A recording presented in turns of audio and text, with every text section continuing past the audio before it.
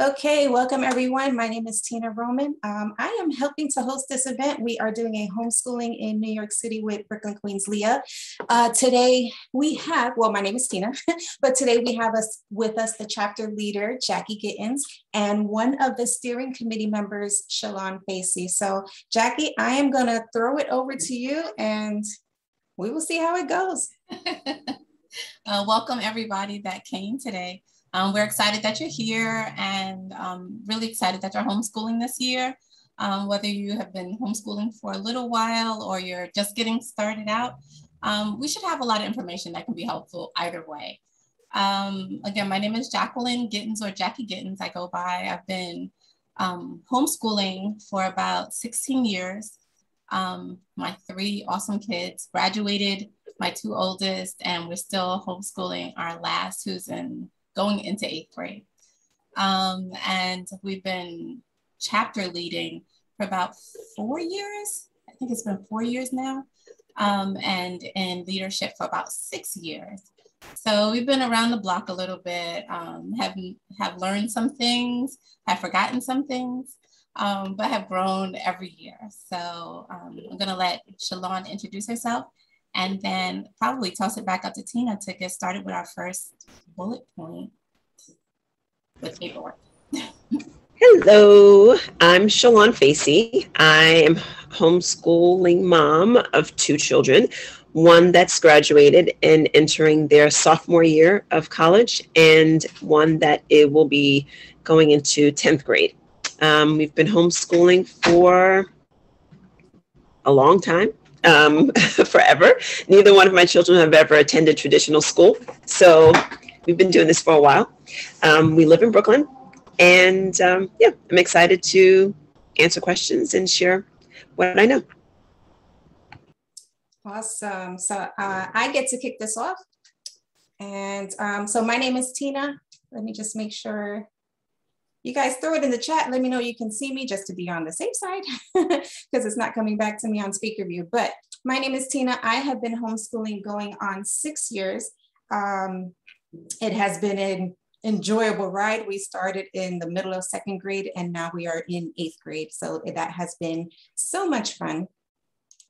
And just to move this along, because I do want to refer you back to, we're going to keep the paperwork section short because we did do an intense workshop last year, and that is on our website. You will find that either on Facebook at BQ Leah chapter, or you will find it on our website, brooklynqueensleah.wordpress.com.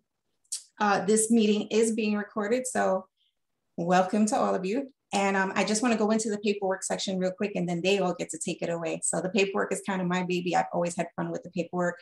Being in New York City, we can keep it very simple with our paperwork. It doesn't have to be in depth. At the last count before COVID and before religious exemptions were taken away, we had 5,000 plus homeschool families in New York City alone. When they took religious exemptions away, there was a jump there. And then last year with COVID and everyone needing to stay home, we saw another jump. So we have no idea how many homeschoolers there are in New York City. What I can tell you is that there are max of 3 to 4 people in the central homeschooling office that takes care of all the paperwork. Now, when I say 5,000 plus families, understand that many of those families have multiple children. So it's not 5,000 pieces of paperwork they're receiving, it's a lot more than that. So as we get started with the paperwork, the first thing you want to start with when you're doing paperwork is submitting a letter of intent. That goes to the central homeschooling office in Manhattan. And it basically says, I am choosing to homeschool my child for the X school year. So in this case, that would be the 2021-2022 school year. That's basically all you have to do. It is then up to the district, and Manhattan covers all 5 boroughs. So all 5 boroughs report to one school district, which is interesting, but that's okay. After the letter of intent, they are supposed to respond to you within 10 days that they have received your letter of intent, that they are moving your child from the school system registry to the homeschool registry. With that being said, most of it is done electronically now. So it is a much faster process. You may get an answer to your letter of intent or you may not. There is usually an auto response that says we received your paperwork. Let me just double check this. Okay, I'm gonna change this back, hold on. There is a auto response, like I was saying, and all of the paperwork, the homeschool packet that you're supposed to receive along with the copy of the regulations are all on the New York City homeschooling website now. So they're not sending that packet to you anymore. If you are an ongoing homeschooler, you might have received a letter this year with a barcode. It was a little confusing because what it linked to was for you to submit your letter of intent for this year. Because it says survey, it threw a lot of people off. But that if you submitted the information that was on that barcode link, then your letter of intent is submitted. Once that's done, like I said, the district has 10 days to respond. You probably get an email. It's 10 business days. After those 10 business days, you have 4 weeks or August 15th, whichever is later, to submit your IHIP, which is your individual home instruction plan. That is the paperwork where you are laying out for the year what you plan to cover with your child during that school year. Like I said, we have a more in-depth workshop, so you want to definitely go check the website for that information. But that can be as simple as 1 page. I have seen some that are 3, 4, 5 pages long. It doesn't need to be that long. New York City does not have time to read all that paperwork. You can keep it as simple as possible. Obviously, keep your own detailed records, but for what you're sending into the district, you can keep it very simple, down to 1 page. It's as simple as listing what each subject is and what resource, curriculum, books, whatever it is that you plan to be using for that. On the IHIP also, you are going to be listing the grade that your child is in. Now that can be either their age appropriate grade where they actually are, or a grade range or their actual learning level. So if you have a child that is maybe supposed to be in 6th grade, but learning level, they're at 4th or 3rd, you want to list their actual learning level for that. I'm going through this very quickly, so if you have questions, drop them in the chat box. I do see some questions coming in. We'll make time to come back to those, so don't worry about that. After the IHIP, there are quarterly reports that need to be submitted. So you get to choose your dates for your quarterly reports. If you school year round, as long as they're more or less even, you can pick whatever dates you want. The school year runs from July 1st through June 30. Paperwork cannot be, it can be submitted, but you can't list a date later than June 30th. The last day of the school year is June 30. So the recommended quarterly dates are November 15th, January 31st, April 15th, and June 30. You don't have to use those dates. Those are just the recommended dates. You can use them if you want to.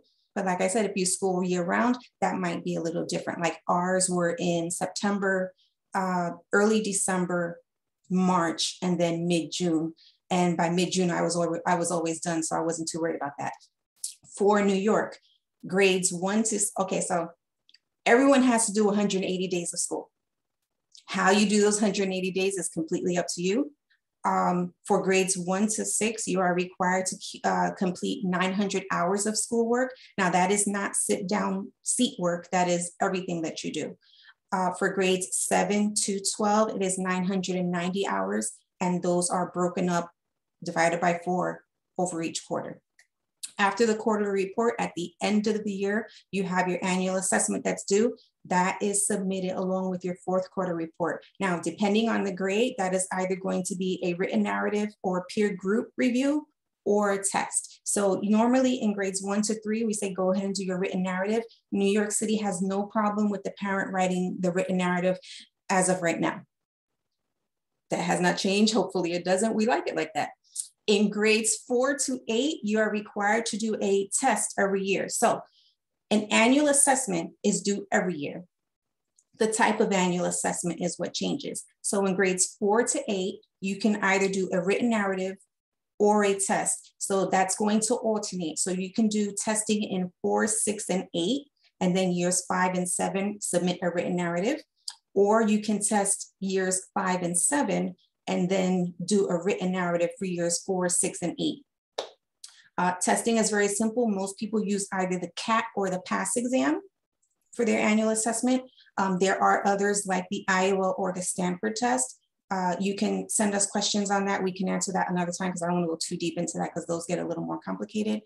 And that's your annual assessment. And come July 1st, the whole thing starts all over again. So if you're going to continue homeschooling, those 7 pieces of paperwork, your letter of intent, your IHIP, your quarterly reports, there's 4 of those, and your annual assessment, those have to be done every year. And I think that's it. That was a very quick overview. I didn't go into detail with them, but I think I got the most of the basics. And yeah, like I said, if you guys, I do see that, I'll answer that later. If you have questions, throw them into the chat box, into the question and answer, and we'll come back to those. But yeah, that's it, I'm done. All right, I'm gonna thank you, Tina. I can never do all that you just did. I cannot keep on, I mean, I know what I'm doing. I just cannot keep it in my head to be able to verbalize it. I know what it is, but it's a lot to verbalize it. So kudos, Tina, because you got that, girl. So I'm going to go through a couple of the bullet points that were on our flyer to talk, that I said I would talk about. And one of those was how to organize your homeschool. Now, this is actually fairly easy because it's so individual. It's easy to talk about. It's very individual. Just like your family is different than every other family you've ever known because you're you, how you organize your homeschool is going to be different. Where you organize your homeschool. My homeschool started out, and I'm only going to talk about it for a little while. We started out at a desk in the living room with a chalkboard in front of it and books underneath where the seat had storage space. And we used part of the dining room table to hold extra equipment that we had. And we had a bookshelf and it was very organized. And I only had 1 student at the time. And I made her work at her desk because actually she's calling me now. Because that's what I thought school was, that you had to work from a desk. There had to be a chalkboard involved with a teacher standing in the front because that's what I came from. And it was very rigid and very difficult for us. It turns out that my daughter worked better on the side of my bed. And I didn't know that in the first year until, you know, we were both crying a little bit because I was like, okay, go back to your desk, you do school now. Made her get up and, you know, get dressed for school. Come to realize she enjoys working in her pajamas a lot more, and so did I. So how we organize our homeschool really depends on you and how you organize. I think it should blend into your family life because I believe, as my kind of philosophy for education, is that education is our life. We're always learning, we're always growing. So our homeschool is spread throughout our home. I have some of their books in my bedroom. Some of the things that we do are in the kitchen because, you know, it makes more sense in there. A lot of it is at my son's desk and spread throughout our bookshelves. We have something like 1,500 books now. It's down from 3,000, so we're getting there. But very different from, you know, say some moms that have a designated homeschool space where they have, you know, file folders that are colored, you know, marked perfectly for each class. I am not that rigid in how I organize. Tina could tell you, I'm kind of loosey-goosey, but it works for us. And I know how to find things, and I have trained the children well in taking care of their things. So we don't lose things very often. And we have a lot of things because we've been homeschooling so long. So I would say for organizing your homeschool, think about how you organize. If it's that you need a specific space, then go for it. Have your specific space. If you are more a relaxed home, then see it as an opportunity to blend it into how you live. I think that's all I have to say about organizing your homeschool. If you are one of those people that can keep everything straight in a folder, do that. If you're like me and you have several books throughout the house that you pick up and you use for this class and that class, put them back and use a different one tomorrow, then, you know, be like me. But I wouldn't encourage anybody if you're not that person because it'll drive you crazy. And then there's no questions on that. So I'll talk about homeschooling multiple children because I have done this with my 3 My oldest is 21 now. My middle daughter is 18, and my son is going to be 13 in a couple of weeks. So there were times when I was homeschooling that I'm homeschooling two kids, maybe even a third, all at the same time. And some people think, you know, I would get the question all the time, how do you do work with three children in three different grades that are very different, different learning styles, and also at different levels in, you know, whatever class we're working on. And I found that sometimes I could put students together, or maybe my two oldest could both be in a history class together. And those generally look like I was reading and the oldest one was maybe taking notes while the younger one was asking questions. And I would ask her, what did you think about what we just, you know, talked about, rather than her taking notes? Because she wasn't quite there in her learning where she was taking notes on everything, but she could have ideas about what she heard. So I really wanted her thinking while we were working, where the older one was taking notes and also asking questions. And the baby at the time would probably be listening or playing with blocks at the time. So there were things I could do with all three. I was learning how to work with all of them and keeping them all engaged. That didn't work with every subject. I'm not going to tell you that every subject, you can do it with math, you could do it, no, you can't. Because they would be in different types of math. Or, I mean, I could probably do it with science, because biology, everybody can learn about biology. One can be looking into a microscope, or another one could be reading to the group, while the third one is pulling apart a flower. So you can do it in some classes, and sometimes it's just about how you organize your time. So maybe the oldest is working on a different project entirely. Well, I'm giving time, FaceTime with my middle daughter, and my younger one, he's got Legos. He loved Legos. And he's building, and actually that worked out really well, because now he puts together most of our furniture, because he understood Legos and how you put together an entire steamboat or whatever. So now we get something from IKEA, I'm like, you handle it, because you know how to do those things.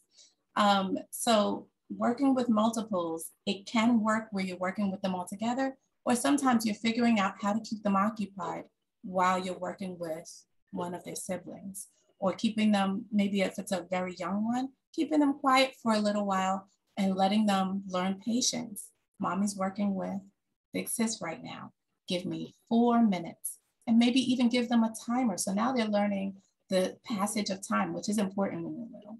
There are all kinds of lessons that they can be learning while they're waiting, while they're doing, while they're maybe even helping a sibling. I've had one sibling tutor another sibling, because you got this last year, or you got this 2 years ago. Can you talk to her about it? While I worked with your little brother on his handwriting.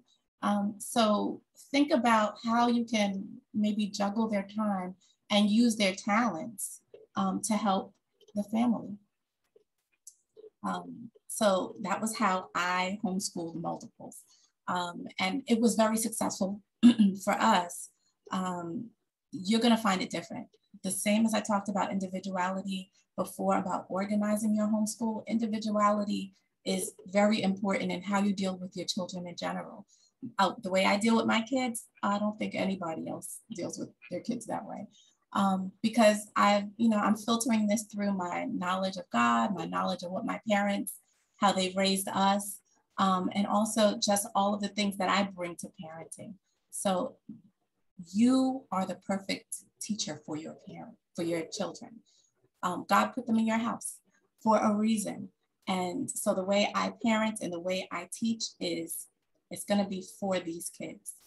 And I don't have any doubt about that now, that I'm a great teacher for them, because I'm their mom. There's a reason for that. And I don't doubt that for a minute. And then I'm going to talk about quickly how to find a support group. That's usually the first thing I talk about. And then I'm going to give it to you, Sharon, okay? So finding support groups, and that's usually the first thing I talk about when I talk to new homeschoolers, is you should find a support group. Your tribe, I've been known to call it, because even before you start homeschooling, finding people that have been successful in something that you want to do is paramount. As sometimes we can have, extended family that don't agree with the idea of homeschooling or think it's, fringe or out there, or maybe even within ourselves, we may have doubts about whether we can do this or not. And you find a homeschool support group with tons of people that have been doing this for 4 years, 2 years, 16 years, have graduated some kids. And that puts you in a different mindset where if it can be done by one person, then maybe I can do it, and gives you a little bit more confidence. You have a group of people that can answer your questions like you get to, ask today. And you also get the opportunity to see how their children are doing. When we have our picnics and things like that, and you get to see how they play together, that they're not weird. I mean, they may be weird, honestly, because people can be weird. It's not a homeschool thing specifically. It's people can be introverts, people can be extroverts, people can be funny, people can be weird, people can be special. And we see people in homeschooling support groups. So I'm not going to say that there is no weird homeschooler. It's not true. Some of us are a little bit different. Some of us are a little odd, and that's fine because, it takes a lot of different kinds of people to make up a world. So within the homeschool support groups, you're going to see all kinds of people and how they're doing, how they're growing, and how they're enjoying this journey. So finding a group, one that suits you, is important. When I say suits you, I mean, there are groups that are going to be more religious in, the things that they do. They will insist that you have to be this type of, follow this type of religion, or you have to be maybe Jewish, or you have to be a Buddhist in order to be a part of our group. There are groups like ours that you don't have to be specifically anything. You just have to recognize that we are in our leadership Christian. And so we may pray when likely we will pray when we start meetings. And the name of Jesus comes up sometimes. And this is how we are blessing this community. So knowing this and wanting to join us anyway, we've had atheists that have been a part of our group, and Muslim people that have been a part of our group and happily homeschool their children right along with ours, knowing that, we were doing this to bless the community and not trying necessarily to, get them to become Christian, but just love the homeschool community. So maybe a religious group, or maybe you want a secular group specifically, or maybe you want a group of African Americans, or maybe you want a group of, people that live in a specific area. Finding the people that you want to be around that are close to you makes it more likely that you will be a part of the group, that you will hang out with them and get that information and that back and forth that you need to be supported. So I tell everyone, definitely find your group. And it's so much easier now than it was back when I started a million years ago, because the internet was in its infancy. And now it's a whole big old world in there where you can definitely pull up tons and tons and tons of groups and get a sense of who they are, because they have websites, they're on Facebook, they're on YouTube. So definitely find who you want to be with, who you want to be around, who you want your children and your family to be around, and plug yourself in. And I think that's all I have to say about that. I think we have to find a curriculum, but I think I might leave that one for you, Tina, and I'll let Shalon go now. Okay. Hi, so I'm going to talk about outside classes. I think the biggest, one of the things I learned quickly when I started homeschooling in New York City was that most homeschoolers are not sitting around their kitchen table all day doing homeschool, but they're actually going out and signing up for classes and doing things outside with other people. And that was kind of encouraging for me, because I like to be, a busybody sometimes, and I like to be out and about. So that was nice to know that I didn't have to sit around my kitchen table all day. Now, obviously, because of just the state of where we are these days, a lot of outside classes might not be happening or happening in the way that they were. Depending on the groups that you're a part of, if you're part of NYCHIA or just different homeschool groups, they often have classes that are posted within those groups. So if you're someone who thinks, yeah, I really want to do some outside classes, I want to do some other things, I would suggest kind of joining some of those groups, because there tend to be some really good classes that happen. It can be someone who is a college professor or a teacher or someone who majored in math and who's offering a math class or whatever. And you sign up for that class, and your child either meets virtually or in person, however they're doing it, and does that class. Outschool, I will say that is probably these days one of your best options. It's OUTSCHOOL,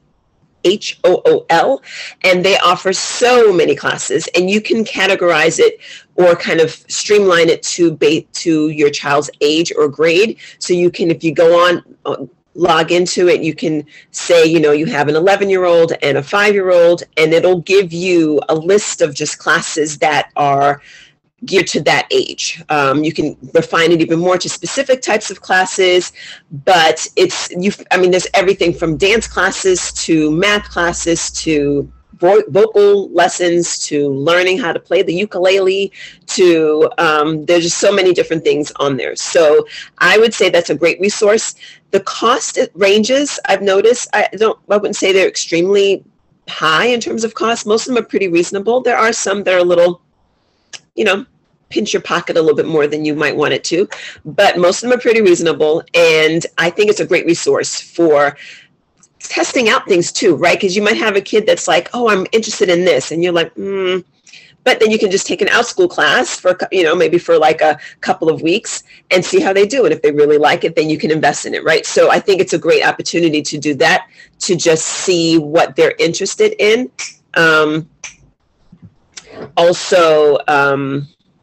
What else? Also, another option is like a private tutor or teacher, right? Sometimes you might, like, math is not my forte, you might say, right? Like, I know for me, like beyond middle school math, I know that's kind of my ceiling, right? I know my my limits, and so you might want to look into a tutor that can kind of supplement whatever they're doing in terms of curriculum, or whatever you're doing in terms of curriculum.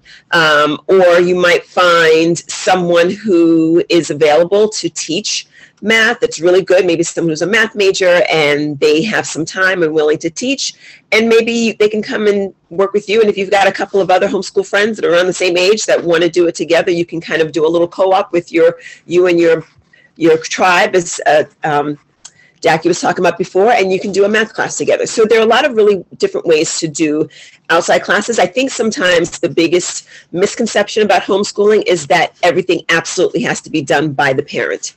And it doesn't, unless you want it to, but most of us don't want to. So you can definitely seek outside resources, and it's perfectly fine. And one of the pluses about living in New York City is there is so much available to us out in the city. And so take advantage. I mean, there are organizations there like the New York Historical Society, who has done history classes for quite a few years now for homeschoolers, just for homeschoolers. There are a lot of different courses and classes out there that are available specifically for homeschoolers, and sometimes not necessarily specific to homeschoolers, but your homeschooler can definitely take advantage and be a part. So that is what I would say about outside classes. High school, homeschooling high school, is that what I'm talking about? So, so homeschooling high school, I know for me, the idea was daunting. Like when I thought about like kindergarten through 8th grade, I was like, okay, I think I can figure this. But the closer I got to high school, I was a little like, this is real, because they might want to go to college, and can I prepare them for that? It's a little daunting. I would say a couple of things. One, have a conversation with your high schooler prior to. Get an idea of what they want to do. Get an idea of what they're thinking, what they like, and kind of go from there, right? Like you know the things that high schoolers are supposed to know and learn, and then you kind of say, hey, this is what I did with mine. I'd say, okay, these are the things, these are the subjects that you're supposed to learn in high school. But when do you want to do them? We can kind of choose to do them when you want to do them. Do you want to do this year or next year? Also, figure out the things that they really like and enjoy and incorporate that into their high school life. What I've found is the more involved you get them in their curriculum, in their learning, the more you're less headache for you, right? Because there's buy-in. I always say it's similar to like when you have your kid help you cook, right? When you're cooking a meal and they're like, oh, I don't want that. But then when you have them help you prep it and make it and cook it, then they're like, oh, I want to eat it, right? They're excited because they had a hand in it. And I think that's the same with learning, right? If they have a more of a hand in feeling like, yes, this is what I chose, this is what I want to do, they're more likely to be excited and be a part of it. Also, what you do with them is will also be determined on what their goal is once they've graduated, right? If your child is like, I don't really want to go to college, maybe I want to go to trade school or I want to just go to work, then that'll determine and give you more flexibility on what high school will look like for them, right? Because you're not having to have them serve certain things to appease to a college or what they're looking for. Or you might have a child that wants to go to college, but maybe a liberal arts college, right? Nothing that's like super scientific or anything like that. So then that'll determine the type of high school that they'll do. And then if you've got that kid that's like, I want to be an astrophysicist and I want to go to the moon and this is what I want to do, then high school has got to look a certain way, right? So you've got to make sure that you have the sciences, and it can't just be like, general science. It's got to be like physics. It's got to be the actual sciences that are going to be required for them to get into those types of programs. They've got to have the math, right? Like they've got to have the actual math classes that they need. So a lot of what their high school will look like can be determined on what their future is and what they're thinking their future they want it to be. If you have an artistic child, then you will do some more artistic things that will be part of their curriculum in addition to the basic math and science and history and stuff that they need to learn. But you want to make sure that there is time in their day for drawing and for painting, or for, if they're more musical, for singing and learning notes and playing an instrument. Like that needs to be part of their day as well, because if they're planning on going to college, in an arts college, they've got to be able to show that they have these things and they know these things, right?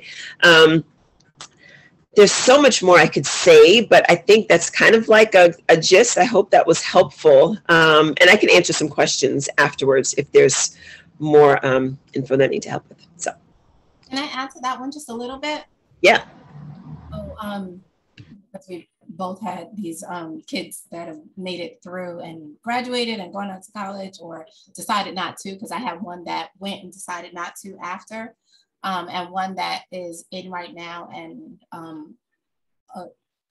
loves it and wouldn't do anything differently.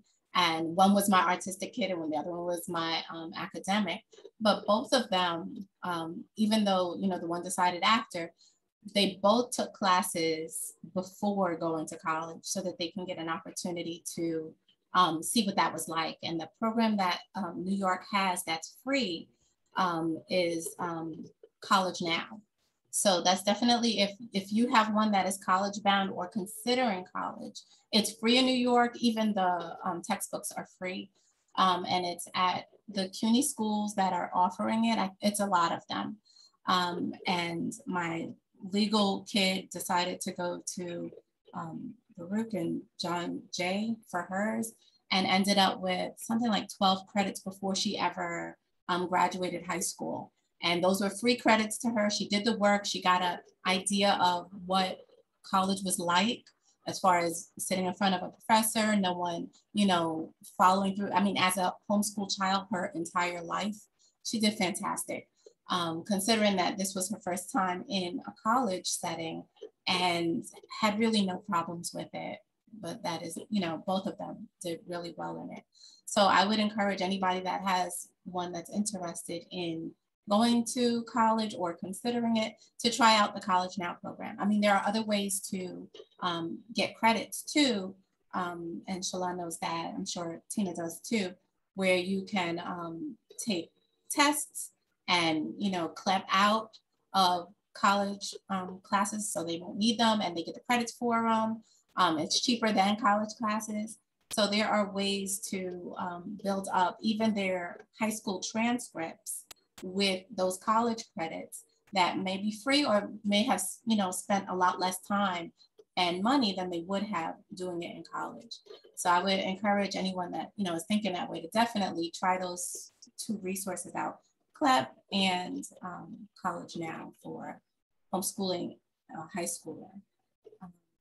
And maybe at some point we'll, Shalon, do like a longer version of the high school one, because there's a lot that goes into that one. And I don't think we ever get an opportunity to really like talk about it in total, because when we do these one-on-ones, it's for everybody. So maybe that's something we'll think about in the future, is doing one specifically for high schoolers. And we may have to involve some other moms that have had different experiences than we had, because it's again, individual. And so it can be very different depending on what you're doing. As Shalon mentioned that earlier, with what your student is planning on doing and how high school will look for them. And that's super important, because I had one artistic kid. She was good at her academics, but the other one needed heavy academics in order to get into the schools that she was working on. And finding out from the schools was important for that. Do we have anything else that we had on our list that we wanted to talk about before we do the Q&A? Did we talk organization? We did talk organization, but you were going to do curriculum. I was doing curriculum? Yeah. Are you sure about that? I'm so sure about that. Okay, so honestly, curriculum is I want to say it's easy, but if you're the parent trying to do this for your child, you're probably thinking it's not that easy. With the required subjects that are listed in the regulations, New York State gives you required subjects. The topics that you decide to cover are completely up to you. And I saw some of the questions, so that'll go into that, and I'll answer those questions more in depth later. But like I said, you finding a curriculum, it's really about finding what's going to work for you and your child, and also depends on what your style is as a parent. I know there are unschoolers in New York. I'm not an unschooler. I can point you in the right direction. Trust me, I'm not an unschooler. Unschooling is very child-led. I am not that mom. I'm like, no, we're doing this and that's it. I will ask him what he wants to learn and we will include that, but we're doing all this other stuff as well. I am more of a Charlotte Mason style homeschooler. We're doing very short lessons. We hit a little bit of everything each day. For new homeschoolers, I usually recommend they start with something like easy peasy, all-in-one-homeschool.com, only because 1, it's free. 2, it covers all of the required subjects for New York outside of the New York State history and constitutions, but all of the other subjects that New York requires is covered in that program. So for someone who's just starting out and is already overwhelmed and doesn't want to have to think too much, easy peasy is a very nice place to start, where you can just put your child there, you work through it with them, especially for the younger ones, because they go off on tangents, but it allows them to work through while you get your feet wet, figure out how the paperwork works, figure out if that program works for you. Easy peasy does go all the way through high school if you decide to use that. Or as you get more confident and you branch out, you use other programs and maybe you use only pieces of it, portions. So with resources and curricula that in New York, it's kind of, you'll hear homeschoolers say curricula or resources, and they kind of use them interchangeably. However, as long as you are covering the required subjects, you can use anything you want for homeschooling. New York City has great libraries. In Brooklyn and New York City, you get an educator card that allows you to borrow the materials for 2 months at a time and renew them for another 2 months at a time. So take advantage of that. The libraries are great resources. The interlibrary system, in which I miss, you guys, you have no idea. I'm not in New York anymore. I miss the library system because if you want a particular book, they will send it to your local library and you can pick it up there. So, I mean, I love that. Take advantage of your library system. But yeah, with the curriculum, I would say find what works for you and your kids. If you're going to be child-led and you're letting your child lead in what their interests are, find resources, go to the libraries, search the different websites, find the stuff that your child's going to be interested in learning. If you are parent-led, then find what's going to work for you to be able to teach your children and go with that. There are so many different resources. You can do homeschooling absolutely free, or you can spend thousands of dollars. With a note on the curriculum, I know we always get a lot of questions about the private schools. New York does not, let me rephrase that, private online correspondence schools. New York does not recognize online schools. You can use those schools as your homeschool curriculum, but you are still responsible to submit all the paperwork. I've had a few parents come to me and tell me, well, this school said I didn't have to submit paperwork. Yes, you do. I don't care what the school says. New York does not recognize online schools for homeschooling. If you are not in a brick and mortar school, you're homeschooling. So you can use any resource you want. You can use any of the private online schools if you want to pay for those. You have Abeka, you have BJU, you have the more literally private schools that they're online schools. Your child is enrolled in that school and you're paying a private tuition for it. You can use that, but you still have to submit. You are still required to submit homeschool paperwork. You're just listing that this is the resource that you're using. Curriculum is a huge topic. Like I said, you just kind of got to do a little bit of research, find what works best for you. I have a link to a homeschool quiz that tells you what kind of teacher, parent, and learner that your child is, as well as what kind of teacher you are. So if I can find that link, I will link it into the chat box. But yeah, very, very simply, as long as you cover the required subjects in your plan, then you can use any resource you want. And being locked into the plan, I will say on your IHIP, I usually include a statement that says this plan is subject to change as for my child's needs. Only because some people think that once they put that plan into place, they're locked into it. No, you're not. You can, when you get to it's your plan for the year, but it's not locked in stone. When you submit your quarterly reports are going to say, well, this is what we actually did. And if we had to make a change, this is the change we made. So just trying to get that out there. I do see more questions coming in and we'll get to those, but yeah, that's about it for curriculum. You can use any resource you want. You can use any style you want. You just have to make sure that it's covered in the paperwork when you submit it.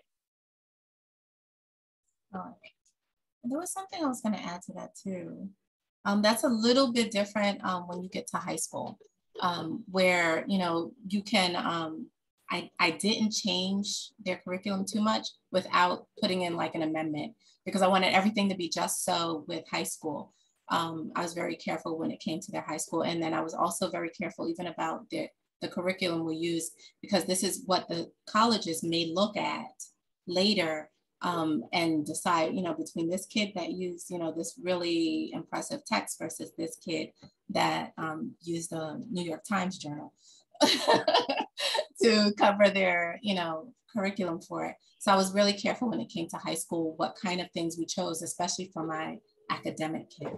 Where the artist kid, I actually they barely looked at her transcript. They were much more interested in her portfolio and could she art. And that's where a lot of our work came in. Although her, transcript was great, her portfolio is what they really wanted to see. Yeah. My academic kid, they wanted all the academics. They wanted to know, what did we use? And we were creating along the way two things. And I'll talk about high school just quickly again, because I'm in the middle of it.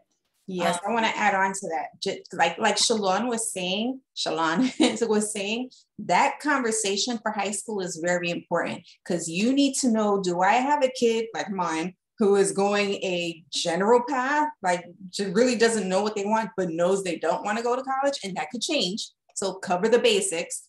Or do I have a kid that I know this is my college bound kid, this is my studious kid, what is necessary? You kind of need to know that up front, because those two paths are going to be entirely different in how you approach that high school career. And I'm going to call it a career because there's some work involved. If you know you have a studious child that college is their goal, then you want to start early and start fleshing out what colleges they are interested in, or what types of colleges, and start looking at those websites and finding out what do they require from homeschoolers, because the homeschool requirements for a college is different from someone, shouldn't be, but are many times different from what someone who attended regular brick and mortar public school is going to be. So you need to know what those differences are so that you can make sure you hit all those points and beyond of what that career is going to look like. Absolutely. I mean, and I think if you're working with one of those like super powered kids, I have one, just one, thank God, that really wanted college and already knew her trajectory and was probably going to be president. And it, you know, she knew what went into it, and it was making her nervous that I was so laid back. Definitely we were hitting all of the, you know, right notes when it came to her homeschool. And then I was, you know, outsourcing and getting help because she was like, "Mommy, are you sure?" And I'm like, "I don't know." But definitely getting the extra classes she needed, setting her in front of lawyers, actually, getting her, you know, an internship at the Queen's DA's office so that she could be around lawyers, found lawyers in our community and had her sit with them. And definitely pulling her into that world so she could see it and know, yeah, this is what I want. And then what do I have to do to get your job was her question often. And, you know, what classes do I have to take? What other jobs should I be looking for in order to get where you're at? And if you have a kid like that, these are the questions that they're asking. There was something that I wanted to look at the questions because a lot of them were like college related. I was going to ask the same thing. I saw a question that I wanted to answer, if that's okay. Yeah, definitely. Is it in the chat? Q&A? In the Q&A. Yeah, someone asked about, they have a child who's in their last year of high school and should they take the SAT or ACT?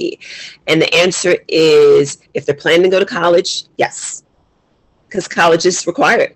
So if your child wants to go to college, then yes, they should take the SAT or ACT or both. If you have that kid that wants to take both and kind of see how they do, they can do that. There are some more and more colleges that are not looking at that as much, giving you the option to apply without. But I will say that a lot of the schools that say, hey, you can opt out of having showing the SAT or ACT, we'll just go based on your transcript.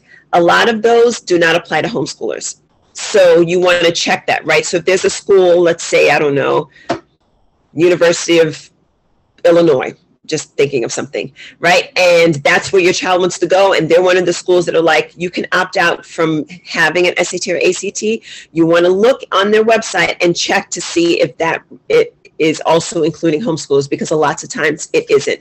And to be honest, it's because for them, that is their way to really see how they are in terms of academically, right? Based on that test. And so that's why it doesn't apply to the homeschoolers.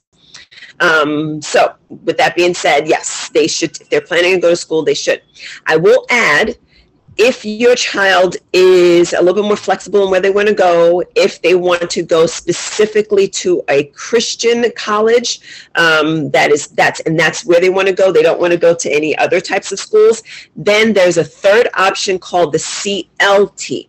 And it kind of came out a few years ago, but most of the Christian colleges accept it. And so if that is your child, then you can have them take that in addition to the SAT and ACT, because they take those as well, or you can just have them take that if that's their own route. But if they're planning on going to college, they definitely need to take one of those tests. Just to add on to that, if they were interested in going to college now, then they would have to take the SAT. So it's like a pre-SAT class.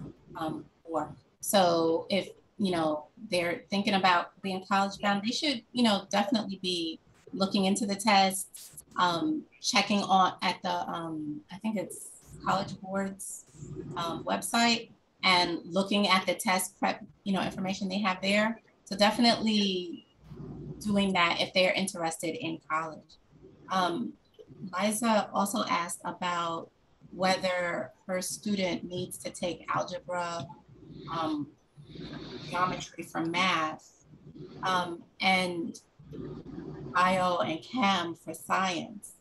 And I think that goes back to what you said earlier, Shalon, about what they're trying to accomplish. Like Right. if they are going to college and they know that they're going to college and it's not, I would say any college, you would need those classes, having had taken those. So I would go again to the college's website and see what they are asking for. I think for high school, they have to take 3 years of math, or 4 years of math, just 2 years of math.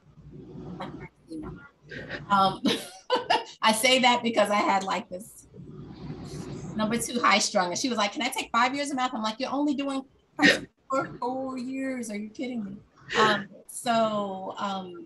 She just was trying to cover all bases exceptionally. But I would say if they're college bound, then definitely they're going to need the higher maths and the higher sciences. I would say, I think you also mentioned financial literacy.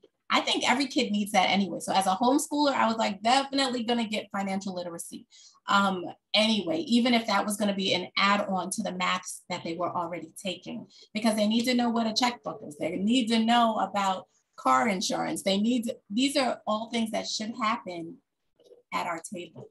These are things that, they should learn. So this, I think they call it, it's not personal finances, but it's like everyday finances.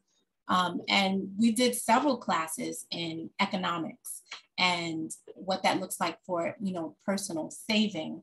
What is the idea of budgeting? And that was part of our homeschool in general, because our homeschool wasn't just academics, it was life skills, including chores at home, life skills. I also thought swimming was a life skill. Not everybody agrees with me, but that was important. It was like way up there for me. Like no kid of mine is ever going to be a weak swimmer. I was a weak swimmer. That was probably more me than them. But definitely with economics, they need to know these things. They need to know what the stock market is, even if we, play with investing a little bit of money and see what that looks like. Have a stake in it. Shalon mentioned a buy-in, so that they are actively paying attention to what's going on in whatever area. They got bank accounts when they got their first job that, my name was on, so that we can work with that together as part of homeschooling. So some things are just going to be life skills. But for college, those higher maths and higher sciences, they have to be included. The DOE does give us a list of the classes that students should take, but more importantly, if they're going to college, see what the colleges want. Amy asked, do we need to keep an attendance record? They send us an attendance record, right? They do. I will tell you the simplest way of keeping an attendance record is just keeping a calendar. So let's say for New York City, they've never asked for an attendance record. I know there have been districts that do ask. So the simplest way to do it is to get a calendar, and any day that you don't do school, put an X on that one, because you're going to do school way more often than you don't do it. And then you can just send them a copy of that and say, yep, whatever is not marked, those are the days we had school. In many cases, people send a blank calendar because we're homeschoolers. Homeschooling happens every day. We don't have absent days unless like a friend of mine was saying last night, unless someone is in the hospital and they're definitely not doing anything, we're learning every day. So every day is a homeschool day for us. Even our vacations often had homeschool days associated. We took the kids cross country in an RV. That was one big homeschool day. Like, we were looking at maps. We were visiting the biggest like lawn chair in the world, all kind of things, and investigating the world. And I consider that entire vacation, if you could call it that, RV with the family in the car all day, all night, a vacation. But it was all homeschool related as far as I was concerned. They were reading all day. They were interacting and talking about, you know, what happens in Texas. Let's talk about Texas because that's where we're headed to next. So definitely, you know, keep track of it. But there were less days we weren't homeschooling. Maybe the weekends, but even then, we would, you know, go to the park and do all kinds of things that could be homeschool related. Even if they cooked for the little ones, there was measuring involved. There was science involved. So a lot of things can be homeschool depending on the grade that you're working with. So Juana has a question. Is that first year homeschooling? Yeah. I'm looking at that right now. Juana, testing, it's, okay, so here's the testing. With testing, your child has to score 33% or better on the testing. HSLD is correct if it's your first year homeschooling and you are in grades 4 through 8, you are not required to test this year. If for any reason that you think your child might be an anxious test taker or a poor test taker, then go ahead and have them test, and you just don't submit it. You submit when required. Testing is every other year, but every other year you also need, if you're not testing, then that means you're doing a written narrative in those grades.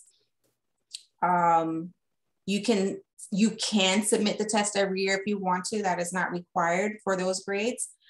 If you decided to test this year, then next year you can do the written narrative, or you can do the written narrative this year and then next year you test. Like I said, if you think that your child may not do well on those tests, then I would recommend testing every year. Only submit when necessary. But let's say you tested this year and your child scored 25%. Let's say it's just 4th grade. So that means next year in 5th grade, your child scored below. Next year in 5th grade, you need to be able to show either they've passed the exam or you show 1 year of growth. If you have a child that has scored below, the way to show 1 year of growth is next year when you test for 5th grade. Let's say they scored 25% again. Scoring 25% in 4th grade and then scoring on the test in 5th grade 25% or better shows the 1 year of growth. So next year you would send in both exams, the current and the previous year, so that you stay out of probation. That's a whole other conversation, so I'm not going to go into too much detail with that. But yeah, the testing is every other year. When you get to high school, then it's every year that you have to submit testing. And we actually test every year because I don't feel like doing the written narrative anymore. I think with all those kids and written narratives. But we do test every year, though. You don't have to. It's just easier, and it also keeps my kids, they kind of like testing. Not every child does. I found out with my second one that they enjoyed testing. She can be a nervous test taker. So allowing her every year to like get her nerves out and get the work done and then feel amazing when she gets her results back, it was easier for us. But again, it's individual. So if that's not the kid you're working with, then, you know, maybe you don't test every year and you take advantage of that written narrative that you can do. Or once we're, you know, up and kicking again, maybe Bikulia will be doing our peer review panel. And we can help with that. But that's another option that we'll talk about at another time. All right. Liza asked, what group gives outside classes? I think that was to Shalon. Yep. So outschool.com, I think Tina put it in the chat, is the main one that I was talking about. And outside of that, I would say just a lot of homeschool groups, right? So NYCHEA, Queens Homeschoolers, Park Slope Homeschoolers. There are just a lot of homeschool groups out there. And within those groups, they tend to have classes or field trips that they organize or put together. So just look out for them. and find. And if you can't find it, then make your own. I've done that before. I knew someone who was good at sewing, who had a sewing school, and my daughter wanted to learn, and I figured there might be some other homeschoolers that would too. I asked her, would you be willing to teach some homeschoolers? And she did. And so for about, I don't know, 4 or 5 years consecutively, she did homeschool classes, sewing classes to homeschoolers. So if you can't find the class you're looking for, then create it. And I would add on to that, Shalon, there are other resources besides just homeschool groups. Like homeschool groups are awesome. And sometimes they'll do field trips, and sometimes they'll have classes within that group, be it co-op, which we didn't really talk about, or they'll have, you know, where they invite someone in to teach a specific class. And those are great. But we also live in New York City. Yep. And when it's not pandemic times, I can speak more to that because we haven't done a whole lot out during pandemic time. But there are art classes galore. They're in museums, in studios where art classes are happening. My oldest, who was my artsy kid, took classes in a college. The School of the Visual Arts had them for younger students. And the Met has art, like everywhere has art, because it's an artsy town. So, you know, a quick Google search of art classes for kids will give you a list in New York City. If you're looking for dance classes, those might be a little bit more pricey. I'm going to tell you ahead of time, but they are available. If you are looking for chess, think about Parks Department. Parks Department has a huge array of classes that they offer, not pandemic times, but in general, and they may be offering some now. I don't know about every single Parks Department location, but we've taken Taekwondo, we've taken swim, learn to swim, we've taken art, we've taken tennis, skateboarding, bike riding, track and field, golf, and that's just to name a few. So Parks Department is an amazing resource outside of your homeschool groups, because even for Brooklyn Queens Leah, while we offer, I think, with our coach Danny, we've had soccer, basketball, and touch football. We've had swim, and we've had ice skating. And I think that's it. Soccer, did I say soccer? So we offered like these sports, but on top of that, you got Parks Department, and it's all free through Parks Department. Yeah, a lot of it is free with us. And I'd like to add to that, if you have a science child, someone who's like super loves science, the Museum of Natural History has great science classes that are free, that are amazing. My kid took, for, I don't know, the last 2 years of high school, maybe, there are like science classes just for high school children that are like after school hours, right? So it's open to all high schoolers, not just homeschoolers. And you sign up, and they give you all the like the different lists of science classes that they have available, and you pick the science class. And he did that probably for the last 2 or 2.5 years of high school. So like Jackie said, being in New York City is, I think, a little bit of a blessing a lot bit of a blessing, honestly, not a little bit, because there's just so much available to us. But yeah, if you have a science child, the Museum of Natural History has a great resource. And there's actually another program that they offer. I can't think of the name of it now, but you apply when you're headed into your 5th grade year. So if you've got a younger kid who's super science, I believe, and you can just go into the website, you apply the year before your 5th grade year.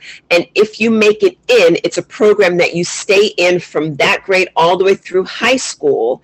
And it's amazing. They do so much, and they have like, and again, it's free. They have like classes and workshops, and it's this whole thing that follows you through. But if you have a child who's super into science and think that's what they want to do, and they might want to apply to like college later on, science related, that's the kind of program you want to get them into. So definitely just use the city as your resource, and just Google, see what's out there. And because there is a lot out there, and there's a lot that will not break your bank, but that are super amazing and high quality, and will give them the education they need. And I just added a couple to the chat also. I think probably me and Shalon could do this all day. We're like, oh yeah, wait, and this one too, and this one too. The Explorers program was an amazing program in the city where, you know, they had the kids in a courthouse and they went to the Queen's DA's office. So if you got a legal one like I had, that was fantastic. But they also took them into Whole Foods, into the kitchen, where they got to make food and see how that area was run. And I think they also took them to a Hilton hotel where they didn't call it like martinis, but it was some kind of like non-alcoholic one. And mocktail, maybe? Yeah, mocktail. Yeah. And they had like little finger sandwiches and stuff, and they showed them what was hospitality industry in New York City. LaGuardia Airport too is another one. Yeah, and I think there's aviation as well. There are all kind of programs, and through Explorers, it's free and it's spectacular. And one last one was the Baruch Step Academy, which was another one that my little one took advantage of for several years. So when we say there are a lot of programs in the city geared toward high schoolers, and that's not even talking about coding and what Microsoft is doing and Black Girls at Code and Black Girls Rock. I know about Black girls because I raised 2 Black girls, but there are tons of other programs that are available to just everyone in New York. So where, you know, I've spoken to homeschoolers that live upstate and out of the city, and they can't believe that anyone would homeschool in a city. And they're like, really? How does that even work? You're in like an apartment. You're not even on a farm. And I'm like, I can't imagine being on a farm and doing what we do, because we get to touch everything. There's archery, there's horseback riding in the city if you're, you know, that kind of person. Or, you know, you can hit the museum mile and enjoy your time, you know, in some of the most amazing museums in the world. So homeschooling in New York is a dynamic thing. So don't let anybody make you feel bad about it, because I will not. We have a couple more questions. And I'm sorry, Tina, because you moved to Jersey, but. Let me tell you, my homeschool budget has gone up. I miss all the free activities we had in New York because it is crazy out here. It says, I see for social studies that they have so many topics to cover. Do you have to cover those all in one year or just one topic per year? I'm assuming those are the topics for high school, because high school is the only one that tells you have certain things. So high school social studies requires 1 year of US history, half a year of government, half a year of economics, which can be combined with that financial literacy class that we were talking earlier. And then you have 2 years of electives. If you follow the public school system, those 2-year electives of history is usually the 2 years they take for global history. So they don't all have to be done in 1 year. I would definitely not do them all in 1 year unless you have a kid who's into history, and then they'll spend as much time as they want on it, and you can. But yeah, those are designed to be spread out over the years. That's one thing I didn't talk about when we talked about the required subjects. When you get to 7th and 8th grade and then the high school grades that talk about units, 1 unit is usually 1 full year of the school year. So 108 hours, I know the regulations listed in minutes. It's just easier for me to think of it in hours. It's 108 hours minimum to award that credit to your child. So yeah, those do not have to be covered all in 1 year. Amy, they can be spread out usually for each year. In the chat, she's saying that she meant for elementary. Elementary, elementary says, it says US history and geography. And then it also says, which is kind of funny because it says, how did they put it? New York history. New York history and constitutions has to be covered at least once between grades 1 and 8.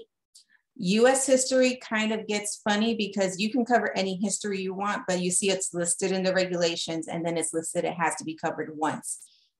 The way I've told parents to get around that is list whatever history that you want. New York City's not going to give you an issue with it. They don't care. I honestly don't believe they read our stuff, but that's a whole other issue. If you are outside of the city and they are telling you that you have to do that requirement, then simply saying we're going to cover US holidays, and that'll cover your US history requirement if you're doing something like world history or government history, or, you're doing a different type of history than US history. To get out of that, they give you the subjects, they don't tell you how much time you have to spend on it. So you can do a US history. And it can be, we're covering all the US holidays this year, and that's our history, our US history for that year, in addition to we're doing world history or something like that. So you have many ways to work around those. New York gives you the requirements, but the flexibility in those requirements are so much that there's a lot of different ways you can do it. Someone mentioned, do we meet only at Forest Park? And I'll just mention that we don't usually, we don't usually tell everyone where we meet or when we're meeting there. And because it's an anonymous attendee, not only that, but it's going on, YouTube. But we don't generally, just for the protection of our families, we don't tell everyone where we're going to be or when exactly we're going to be there. But Forest Park is one of the parks that we do meet at. And a couple of other locations between Brooklyn and Queens, just like our name suggests.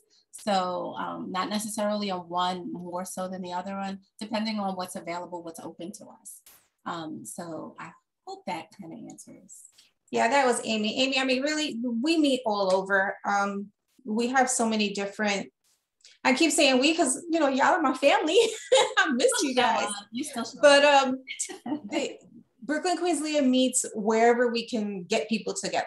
It's Brooklyn, Queens. We've done trips to Manhattan. We've done trips to upstate. So it just depends on what the activity is and where if it's a location required activity, where we happen to meet. So it's all over. Jersey.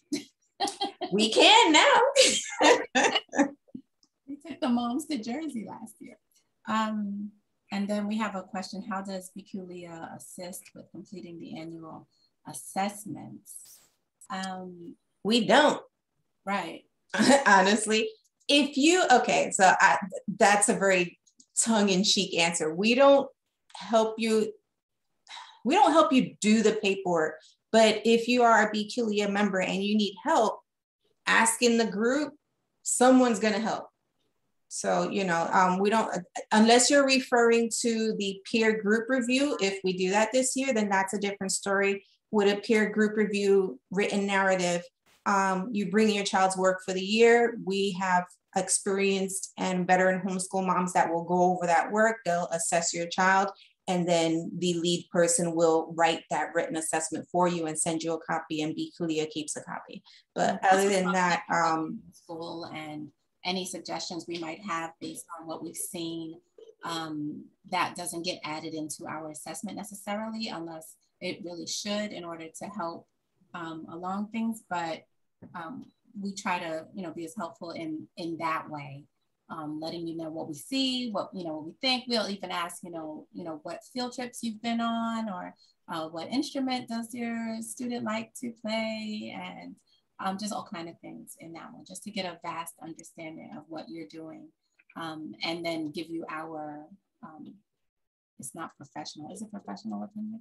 Our, our opinion based on experience.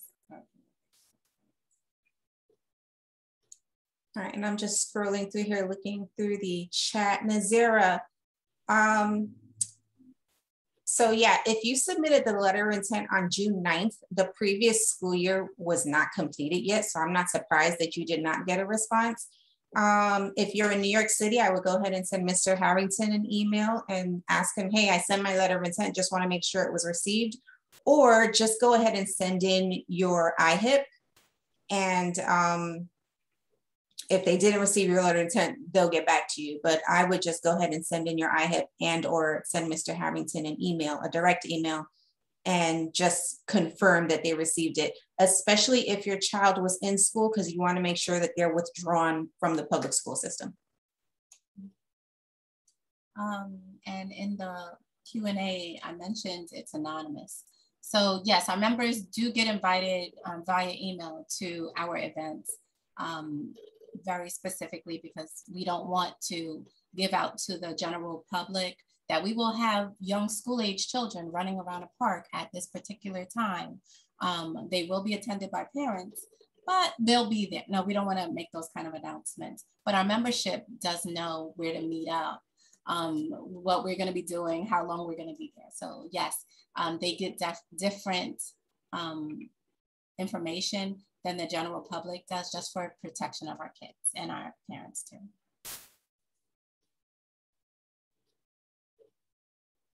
Okay, I'm gonna leave this to one of you guys to answer, but Belgica asks, I'm a first-time homeschooling mom, but I have a high school senior and junior. What do you recommend regarding curriculum? Well, for us, I mean, again, that's kind of individual. For us, we were always super eclectic depending on what, on the particular student. We've used different curriculums. I liked the Becca for a little while. I have come to not love them so much for everything. I mean, we didn't use it for everything, but I would use them for, I think at one point, science and history, and then didn't really like them for history anymore. And so my third child will not really be seeing Rebecca stuff for history moving forward, but maybe for science, but I'm also pulling from other resources. I don't necessarily recommend one or another. What I do recommend is if you are in a tribe, a group, to ask moms in the group, you know, can I look at yours? Or what did you like? Like, we liked Rebecca for a good long time, and then I started seeing things that I didn't really agree with from, you know, my standpoint and where I am right now. And I wanted to extend some things, and we tried, you know, different things as we move forward. I don't know about, what about you, Shalom? What did you guys do? Yeah, we're pretty eclectic too. We've never like been connected to one set curriculum. We did do classical conversations for a little bit of time when they were a little bit younger. And for our now college child, we did it for the last 2 years of high school because it just seemed to make more sense for what he was trying to do and the things that he wanted to learn. But yeah, I always, when we started out, we just asked people that we knew, hey, what did you like for English? What did you like for math? Why did you like it? And if I heard more than a few people mention one thing, then I gave it a try and see if my children liked it as well. So I don't have one set curriculum that I would recommend because really it depends on your family and your child. Because what I love, you might try and you might not like at all. And your child might say, why are we doing this? So it really is kind of talking to people that maybe have children similar to yours or similar interests, see what their child liked, what the family liked, and kind of go from there. Yeah, definitely. And that is, again, part of being part of a tribe. You have those opportunities to reach out to people. In Brooklyn, Queens, Lear, I'm like, send out an email to the group and see what you get back. See who has, you know, different types of answers with regard to this question. Sometimes I will answer them, you know, directly because maybe it, you know, we could have asked it outside of the group, or if you're at our picnic, or if you're at, you know, one of our events, our monthly meetings or something like that, then you have access to all these people doing all these different things. So definitely in any group you're in, try to find some people that are, you know, supportive in that way, and they want to help you out with, you know, finding a good curriculum, because we all know sometimes it's very difficult, even with one child, to find a curriculum that works, let alone when you have multiples and different personality types or different learning styles, or even, you know, if you have a special needs child versus one that is not. So definitely asking about. Was there anything else? Did we miss Yeah, there was. I want to know what you guys did. I did put a link in the chat. It wasn't the resource I used. Someone asked, how do you cover New York State history and constitutions?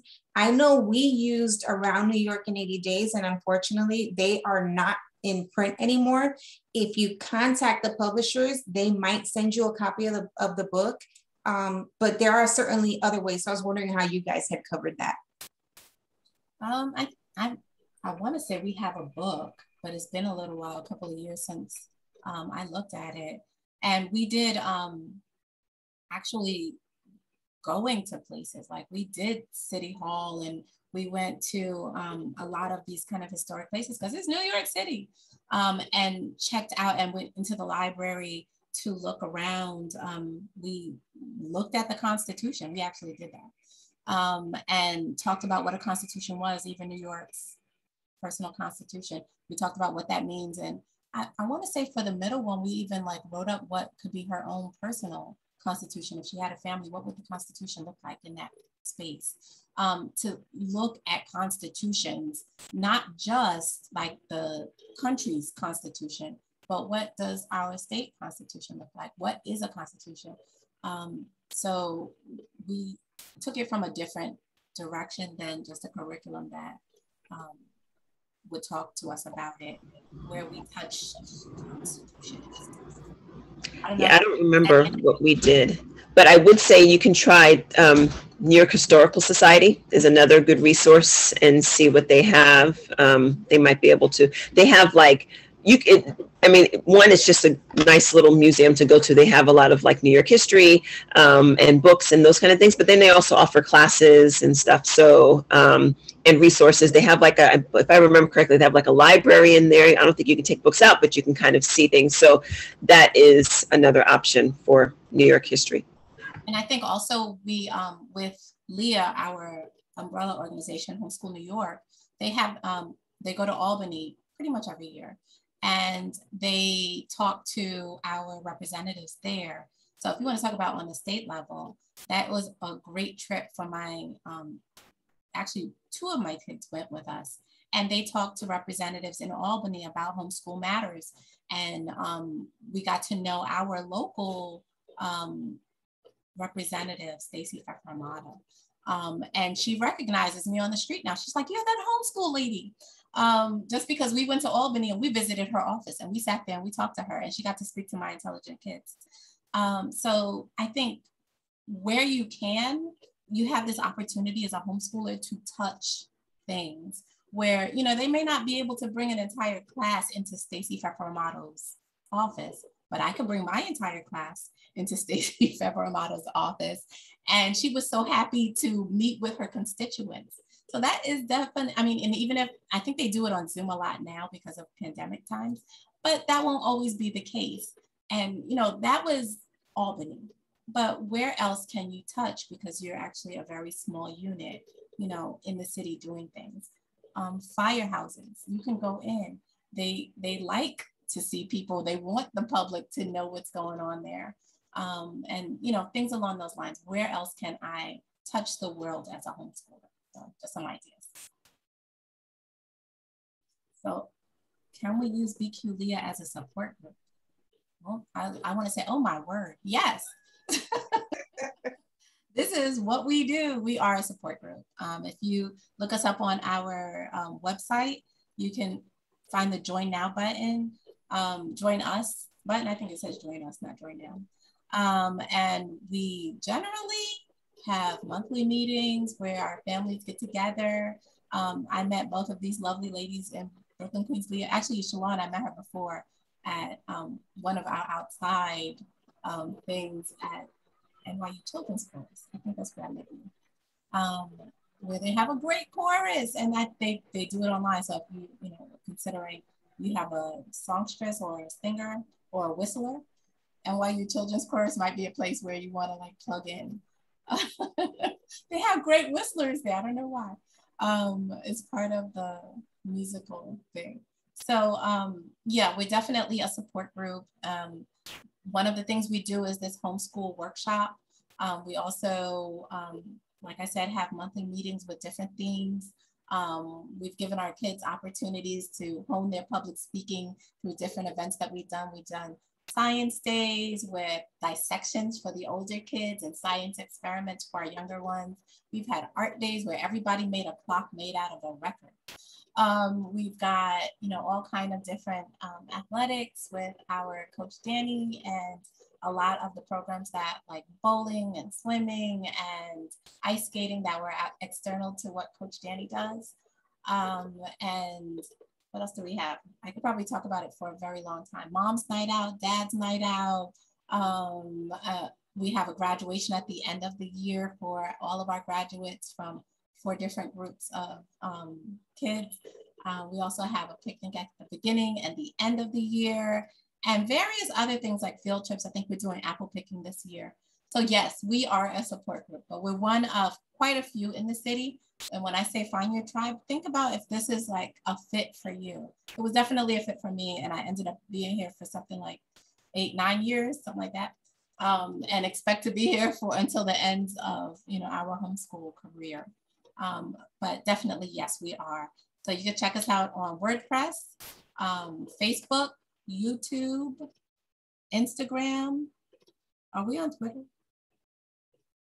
We actually have a group of our teams that take care of some of our social media. It's our social media club, and they create our content for Instagram. So if you check out our Instagram, that's our babies being awesome. And if you check out our website, that's Tina being awesome. And Tina has put our info in the chat. I think that was it. I actually have to get going. Do we have anything else we needed to focus on, do you think, before we get out of here? No, that was it. Unless, as a matter of fact, I think we all have to go because it is going on an hour and a half. We allocated 2 hours, but I know all of us have a thing to do at 2:30. So I want to thank everyone for coming here. You have both of our contacts on there. So those are the easiest ways to get one of us. If you are messaging us on our Facebook page, that is either myself or Jackie that is answering that.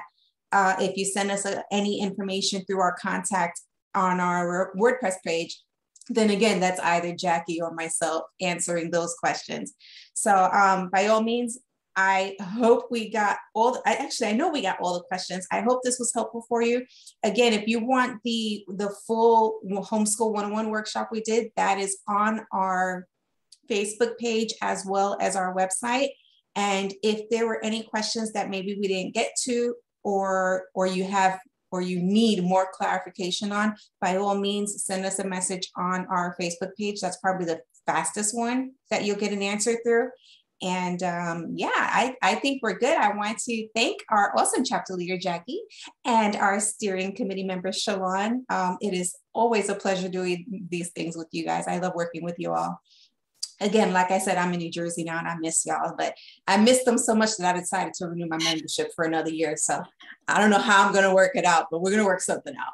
But again, thank you everybody for coming. We had more attendees than what we originally thought, so we're glad that you are with us. This is being recorded, so you will probably see it either on our website or the Facebook page within the next day or two. Just give us a chance to go through it and make sure everything is clear. And yeah, thank you for joining us. It was a pleasure answering questions, and we can't wait to see you guys again. Talk to you soon.